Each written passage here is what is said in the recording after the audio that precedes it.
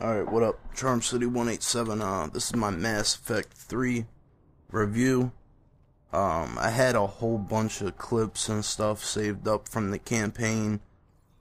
It took me like 5 or 6 days to put them all together and edit them and shit like that. And yesterday I rendered it and the file was corrupted, so I'm not doing all that shit over again. So I'm just gonna play the multiplayer. Got a good game here. We made it all the way to the end, and I'm just gonna do the review over this, so I don't gotta spend 4 or 5 more days putting all that other shit back together. So, I like waiting to do my review until after I play the game, like the whole thing. I hate it when IGN or somebody send somebody out and plays a game for 2 or 3 hours and do a review on it and give it a 10 or a 7 when they haven't even really played the game. I hate that shit. So I'm gonna start off first with the day 1 DLC. Everybody's already bitching about this and stuff, so I'm just gonna hit this real quick and then move on.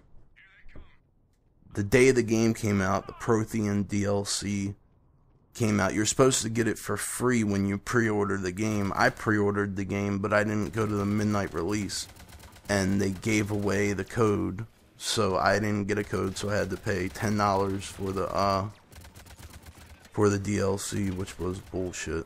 So they probably had like 4 or 5 people that came up there that night and bought the game, and they just gave them my code instead of holding the shit for me, which really pissed me off. But BioWare is saying that the DLC wasn't in the game, because that's what a lot of people think. It was already in the game. They just took it out to make people pay for it, which I think actually is probably true, but they're saying it's not, because I think it's true, because the one mission where you get the Prothean VI is basically what the whole game is about. And Javik, the downloadable character, when I did the Prothean VI mission, I had to take Javik with me, so that right there means he was already in the game, you know? But, anyways, alright, getting away from that, everybody's already been talking about that for the last week. Importing your Mass Effect 2 character was absolutely fucking retarded. I imported my guy. I had like 400,000 credits with him. I had like 500, 600,000 platinum, iridium, element. Nah, I didn't have that much element 0, but I had over 150,000 of it. And palladium. I had all that shit, and it's not even. I didn't get to keep none of it, none of the credits, nothing. And they said, I don't know if it was EA or BioWare, said when you import your Mass Effect 2 character, you'll get to keep all that shit, and none of it's even in the game. So I think that right there is pretty fucking stupid. I do like how they changed leveling up the characters. Like now you can choose if you want more damage for your skill, like Carnage or Incinerate or Warp or Overload. You can choose like if you want it to have more damage or a higher blast radius. And I think instead of having, Mass Effect 2 only had 4 levels for each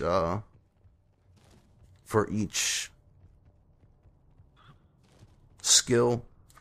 Now you have 6, and like the first point costs 1 point, and then it costs 2 points, all the way up to 6 points. So I do like how they did that. The cutscenes, some of the cutscenes are absolutely retarded. Like, you don't get any interaction like in Mass Effect 2. If you spoke, you chose what you were gonna say. In this, you don't get to choose anything. I've had whole entire conversations where I don't even say a damn thing. Everything's already said for you, you know?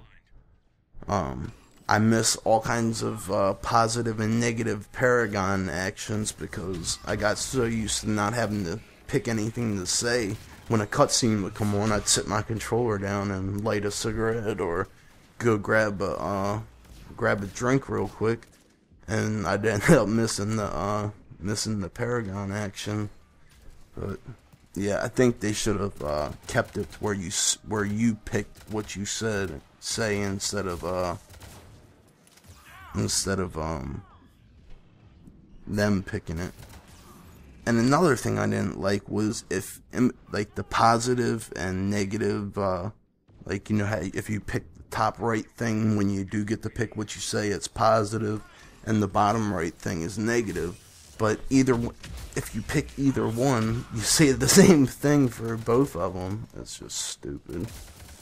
That's why I like Mass Effect 2 when I played through my good playthrough, and then played through your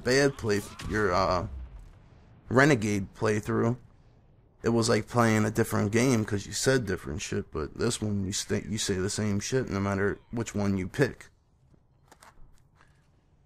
The graphics are I like the graphics are great, especially it was like in the beginning, I don't know if they blew something up and it was raining down on Earth, but it looked great.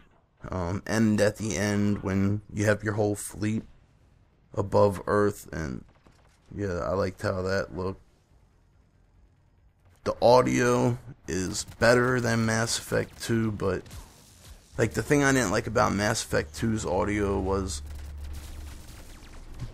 you'd hear your character saying it, but his lips wouldn't be moving. And this, they have the audio a little bit better in sync, but it's still a little bit out of whack, but it's not as noticeable as Mass Effect 2.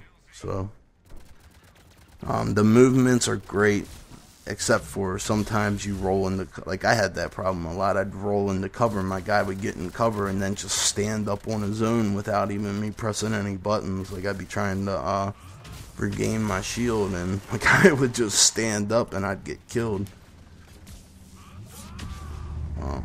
They added a lot more guns. You have a lot larger selection to pick through. I think there's like 7 shotguns, like 5 or 6 sniper rifles. And one thing I didn't like though that really pissed me off was when I got to the Spectre requisitions. I saw I could buy like the best guns in the game for 250,000 credits, and that's right when I first noticed that none of my credits from Mass Effect 2 carried over. So I was like, hell yeah, I can buy all these fucking guns. Nope, no credit. I think I had like 5,000 credits. I was like, are you fucking serious? I just got like 400,000 credits. The load times are absolutely ridiculous. Like some of them will take like 3 or 4 minutes, and that's if you're lucky. You're lucky if it doesn't freeze. I had a lot of freezing, and like when on the Citadel, I'd take the elevator, the screen would turn black, and that would be it. Like the screen would just turn solid black and freeze. I'd have to turn it off and redo everything I had done on the Citadel, and then it would freeze again. I'd have to do it like 3 or 4 times before it would actually not freeze. But overall, it's a great game. There's a few problems with it, but I think it's good enough to go purchase. Like every game's gonna have some problems, you know, but the good outweighs the bad in this one. But yeah, we just finished at 130-some thousand XP. And I do like how they incorporated the multiplayer into it. They didn't ruin the campaign like a lot of campaign games do that try to add multiplayer into it. They ruin it, but I think they actually did pretty good with this one. So, yep. Alright, that's my review. Hope y'all liked it. Let me know in the comments what y'all think about the game, and I'm out.